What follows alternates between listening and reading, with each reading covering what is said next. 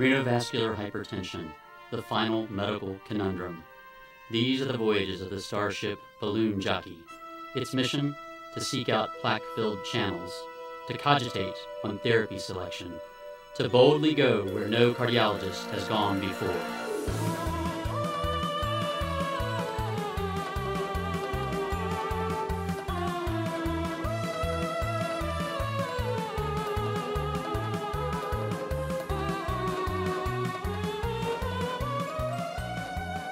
Captain's log, stardate 2142.5. Confronted with severe renal artery stenosis, I am summoning my first officer for input. Mr. Spock to the bridge. Captain, what is the situation? Spock, this patient has severe renal artery stenosis.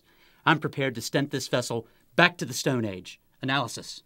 Such a tactic would seem most illogical, Captain. The STAR and Astral trials failed to demonstrate benefit with renal artery stenting in either slowing the progression of renal dysfunction or improving hypertensive control.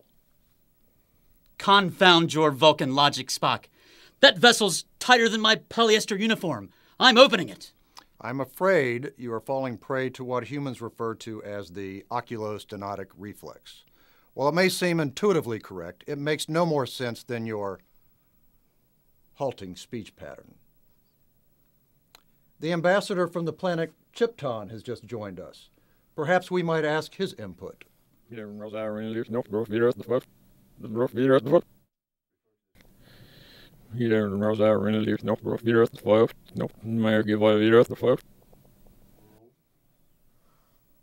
I have no idea what he just said. Engine room, full power. Prepare to deploy stent. I'm giving you all she's got, Captain. I can't give you no more.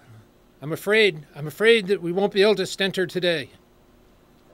Blast! Spock, recommendations. Yes, Captain.